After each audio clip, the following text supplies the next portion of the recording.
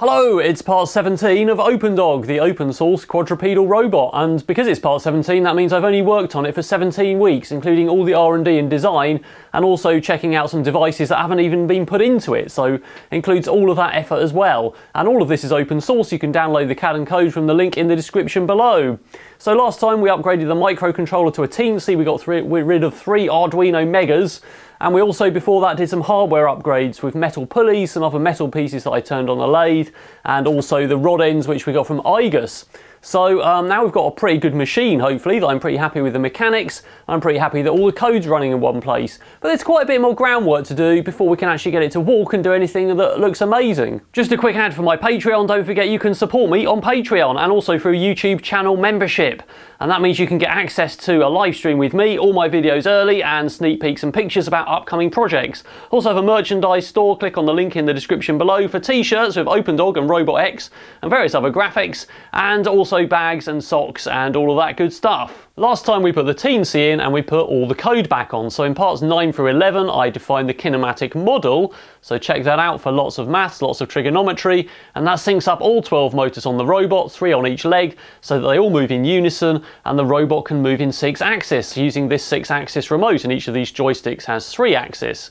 And that means we've got 3 axes of translation and 3 axes of rotation. So we can move the robot forward and backwards, left and right and up and down in straight lines, and we can also move it in 3 axes of rotation, which are pitch, roll and yaw. But we've still got a small issue.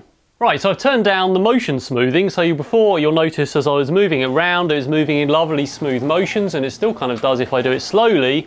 And that was because of a first order filter on the output to all the ball screws that basically decelerates them as they get to their target. So I've now turned that down considerably, it's not off completely, and now it's a lot more agile. But you can see also it shakes as it stops because it's stopping a lot more suddenly. And we can see it does some random stuff.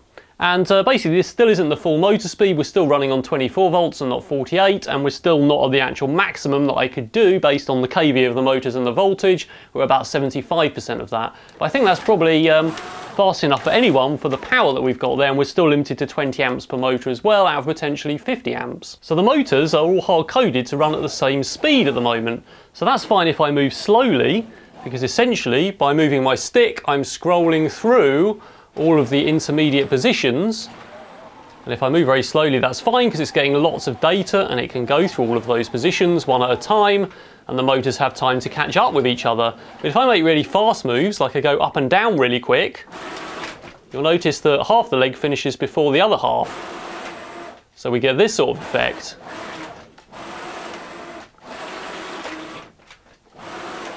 And that's due to the kinematic model and the trigonometry, which means that basically some motors don't have so far to move. If I make diagonal moves as well, you'll notice the undercarriage still catches up afterwards. So what we really need to do is at least scale the motor speed so they all finish at the same time. That's not really the right way to do it though. What we should really do is write an interpolation engine or something else in our kinematic model, which I didn't just make the name up for, which basically steps through all of the positions from where it is to the demand position one at a time. So it say divides that path up into 100 steps and goes through them one at a time, and then we could draw a perfectly straight line, and we can also regulate the speed it does it by stepping through them slower, basically those time steps, and that would be the same as me moving the remote control stick smoothly through all of those positions. But for now I'm just going to scale the motor speeds and see what happens. The other issue is of course that we're using this linear axis, this ball screw, with this lever across the joint to make a rotary motion here. So we're doing linear to rotary translation, and that means of course due to the leverage angle, depending on the position of this joint, we're actually going to get a different rotary velocity on the actual joint.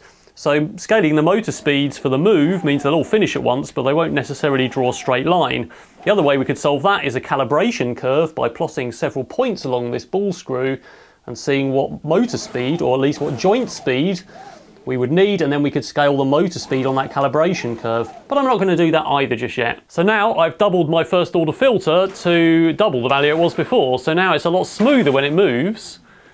And you'll notice, even without changing the motor speeds, there's a little bit you notice there, but in fact because of the deceleration of both motors, we can see it a bit there, but we've kind of got rid of the effect a little bit of those motors finishing at different times. Let's do a diagonal move. So that looks a lot cleaner. It looks like all the motors are in sync instead of those undercarriage motors moving sideways, taking longer to finish, just because all the motors decelerate at pretty much the same rate. So we're going to scale the motor speed, and any other issues we're just going to turn the filter up a bit to try and get rid of anything else that remains. So I started to write the code which will work out which leg motor moves the furthest distance, make that go the fastest, and scale the other ones from there. So first thing I did was try and work out the difference in position from the last loop to the current loop. So we've got this new data set with a value called diff, and that takes the current value and it takes away the one from the last loop, and that's bookmarked right at the end down here. So make a bookmark on the previous loop with the current value and use that at the start of the next loop. So that works out the difference in position change on each loop for each of those 12 motors. Then we need to know which one is biggest so we can make that one run the fastest and scale the others from there. So I did some if statements that basically takes each joint, works out if it's bigger than the other two. But before I decided to actually do the scaling for the motor speeds, I decided we should try and find out if we can actually write those out to the O drive on every cycle. So this is the bit of code that writes the positions, and so far that's been working really well. So I've just added in here a fixed value to write the motor velocity limit as well to the O drive on each cycle and see what happens, to see if actually it can accept the commands quick enough and change velocity on every cycle. But unfortunately it looks like it can't. So now what seems to have happened is the whole thing's gone into slow motion. So it's become really unresponsive. And I think what's happened is trying to write those velocity values on every loop for the max velocity, which essentially controls our motor speed, is causing the loop to slow right down, either because I'm writing too many serial commands and I can't do it every 10 milliseconds, or because adjusting the motor speed takes the O drive some time to do it. So it's become really slow-mo. And also if I move this up and down, you can kind of feel it vibrating. It's like the motors are going to the notches on the way. So it's like kind of making this weird purring sound, and I can feel the whole thing shaking. So we seem to have missed some intermediate positions and the motors are going to notches, and that's causing the whole thing to vibrate as well as run incredibly slow because my loop isn't running fast enough anymore. And if you remember last time when I stopped writing to the LCD every time on every loop, before I did that this was doing exactly the same thing because it took so much time to write to the I2C bus to update that LCD. So it just looks like my loop isn't running fast enough anymore, writing velocity values on every loop. So it looks like we're going to have to sort out that interpolation engine so that we scroll through all the positions from point A to point B in 3D space. And of course change in velocity is just a change in position over time. So of course if we go through those slower with more increments, then of course the joint will move slower, so that'll actually give us total control. It's just a bit harder to write. But fortunately I found that actually there's an Arduino library for this already that somehow I've only just come across, called RAMP. So this is a library I found from SiteSwap Juggler. This is an extremely good library. It's called RAMP, and basically it will interpolate, as it says here, from one point to another over a specified time without blocking the loop like a for loop would or a while loop or whatever. So there's various ways you can run this with different variables. It'll do characters as well, which presumably means it'll count through the alphabet or through the ASCII character set. Integers, unsigned integers, longs, floats, and double precision variables, which is really good. There's a bit here about how to use it, which I'll come on to in a moment. And there's various modes, including linear, which draws a straight line, and then various others, including sinusoidal, exponential, which will do various S-curves, and bounce and elastic, which do some very weird things. So let's have a look at the code. This is the example code. I've modified it slightly because I'm just doing the thing once forward, and I want a linear curve. So I'm counting from the initial value of 0 all the way up to 5,000. And basically in the main loop it's just printing out the value, and you'll notice that the loop is still running, so the code on the robot still runs. It's not like a while loop where it's sitting there executing that while loop until it gets to a finished value, and that means we can also interrupt it. So if we open a serial monitor, you should be able to see it amazingly counting all the way to 5,000 over 5 seconds. Which doesn't seem that amazing, but anyway, it's quite useful. If we go and open a serial plotter, we can hopefully see that it plots that value there. And it should get to 5,000, there we go. So if we now go and change this to sinusoidal, and we open the plotter, we should find it draws a lovely S-curve, and the quadratic and exponential curves are a slightly different response. but that's extremely useful. Maybe not for position control, but it's very good for velocity control, for acceleration and deceleration.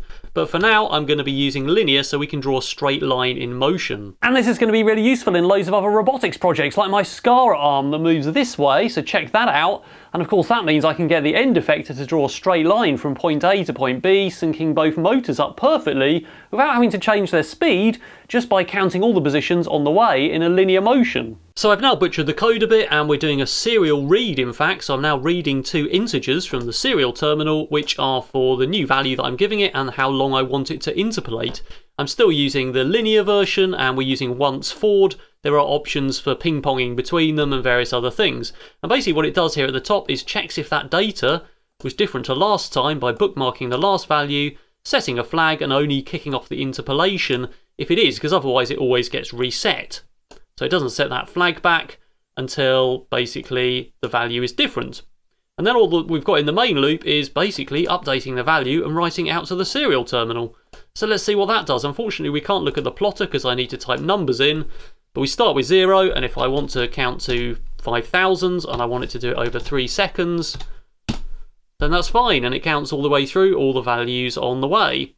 Now if I want to do an interruption on this, so say that I move and then the dog reacts to a sensor and it needs to move again, it can do that before it reaches the final value, instead of waiting until it gets there like a while loop would do. So if we count to 9,000 and I'm going to give myself 15 seconds to type the next value in, then that should start, and then I want to count to 100 over 3 seconds halfway through, it starts counting back down again before it gets to the final value. So that's really, really useful. So I've now programmed a button on the remote and a mode so that when I press it, it goes and moves in Z moves. So at the moment there's no interpolation, so we're not moving in a straight line, we're just spinning the motors at the same speed, but to make that Z move, one has to move further than the other, so one gets there sooner. So as we do it, you'll notice that one motor catches up slightly afterwards. So the robot moves in a funny line, it doesn't draw a straight line. So I've zipped that interpolation code into a function here, which is on another tab in my project, so we can use that lots and lots of times. And remember what happens is when we run the kinematic model, we're actually running it once for each leg. So all of that terrible kinematic model code that's really long runs for each leg. So what I've done is just right at the start, said that I want to take the Z-axis that gets chucked into that function at the very start, which is up here, and I want to interpolate it, and its output becomes the interpolated version of itself. And at the moment I specified a hard-coded 800 milliseconds for every move.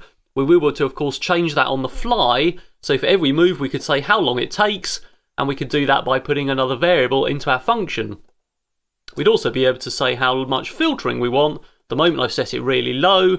It was 100 at the very highest in this video, and we could say how filtered we want that move, so we'd be able to change the speed or the time steps going through that interpolation, the position we want it to get to, and also how filtered it is, and do that all for each leg as we do the walking gait. So now we've got that interpolation running. If I press the button, we should find it goes in a perfectly straight line, and of course that move takes 800 milliseconds either way. But that's a much more satisfying experience, and we can change that time dynamically as we make each move of each leg. So that's scrolling through all the positions on the way, so it should draw a perfectly straight line. So now I just need to do the other 2 axes. So after some testing, I found some strange things happen with the dog if I use the same function. So I've now created 3 instances of that interpolation function called X, Y, and Z. On my function tab, I've got 3 functions using the 3 separate instances, which is quite important, and I've declared 3 instances of that ramp object. And when I didn't do that, some very strange things happened. Mainly the legs tried to move in opposite directions, and that's because basically the interpolation function got confused, that one instance got confused that it was supposed to be interpolating 3 different numbers. And what has in fact happened is the robot moved its legs in a weird way, not in sync with the kinematic model, and actually some of it's broken on 3 of the legs, and I tried to glue them back together, but it won't actually take its own weight now. And the piece that's broken is the piece that these rods are bolted into, and they are just made of PLA, mounted on the ball screw mount, the thing that goes up and down on the screw, the nut I suppose, and they have just got bolts screwed into PLA, so the top ones seem okay, but 3 of the bottom ones on that bottom leg axis have broken, So yeah, I did try and glue them as I say, but they're just not strong enough now. So this robot is incredibly powerful. So it looked like those numbers got mixed up and the legs didn't move with their kinematic model, they just moved randomly, and that's caused it to physically tear itself apart. And I'm pretty sure we're going to need 12 instances of that library being initiated, one for each axis for each leg, because obviously the legs need to move independently, so it would appear just having limited instances of that library means that basically we can't do independent numbers, we can't do that interpolation on different axes at the same time.